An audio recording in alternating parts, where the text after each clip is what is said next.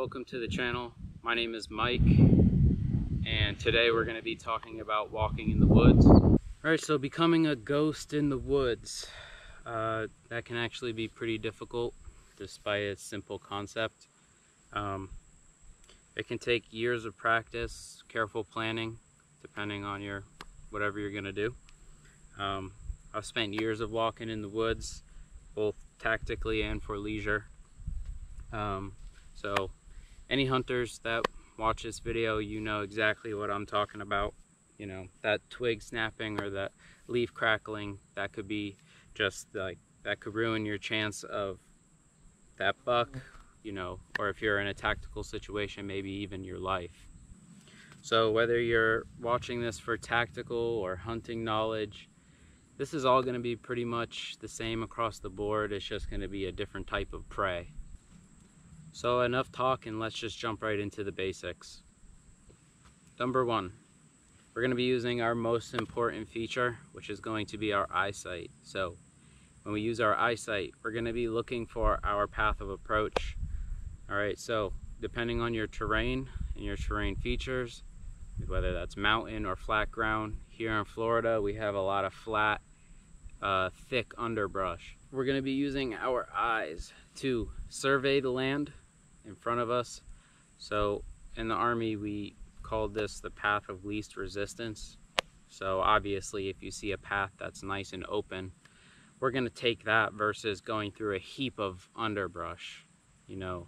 And you know, this is also going to depend on what you're trying to do. If you're trying to get to a certain spot, that underbrush may be inevitable. Number two on the list, you're going to want to avoid loose foliage. So what I'm saying is sticks, dry leaves, stuff like that. Stepping on a stick and it cracking in the woods, you know, that can be heard quite a distance sometimes, depending on your surroundings again. Just try to watch your footing. Definitely watch out for holes. Watch out for thorns. Florida, we have lots of thorns in the thick brush, which, you know, you're walking through the night and that whacks you in the face. It's a really big, it wakes you up. Just put it that way.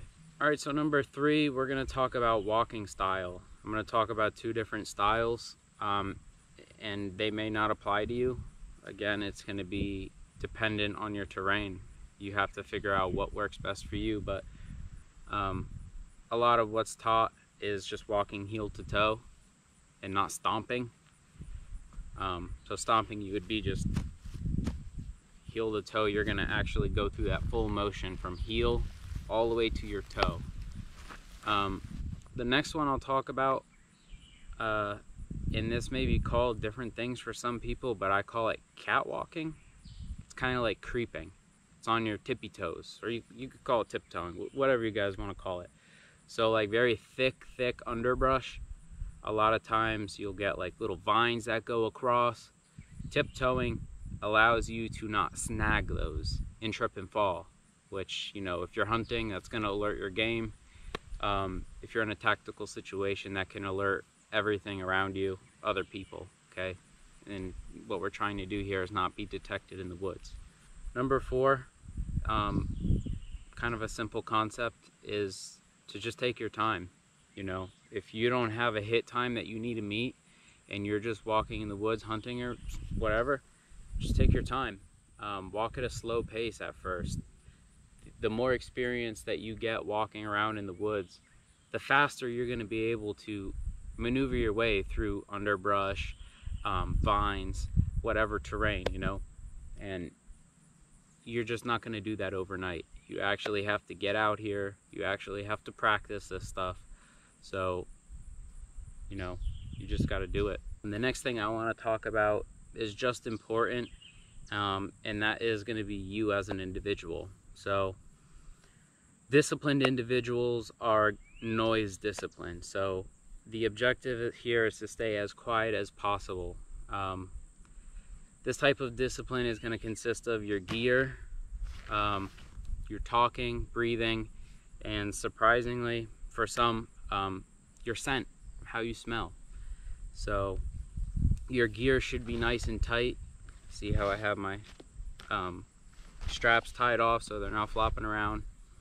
There shouldn't be anything hanging off. Your ruck should not be squeaking. If you have one of those plastic frame rucks, I'm sorry.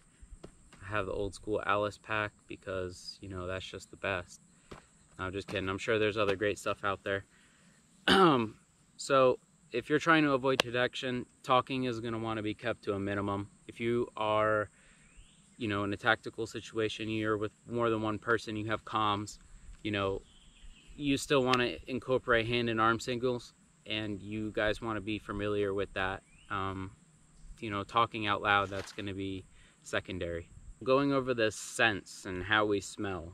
One of the biggest things that we don't think about is our laundry detergent, what we're washing our uniforms with. You know, the enemy or your prey, or excuse me, the enemy or, you know, the game that you're hunting, they could possibly smell you. And a part of disciplining yourself is, if you're a smoker, you best believe that that shit is there. Someone's gonna smell that. That's gonna be your downfall right there. Cigarettes, a deer can smell cigarette better than a human can, so don't do that.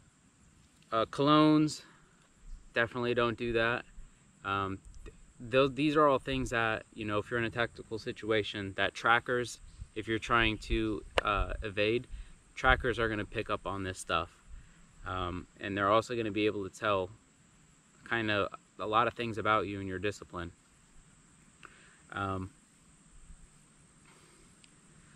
Also, if, let's say, you have to make camp really quick, or you have to take a rest, you're going to eat, don't leave your trash behind.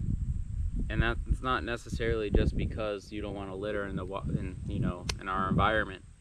That's because a lot can be told from trash, like, you know, how your food and water situation is, how disciplined you are, and how many personnel are traveling with you. And, you know, it could tell a lot more than just that. That's just right off the top of my head. You just got to get out here and just walk around. That's going to be the best training.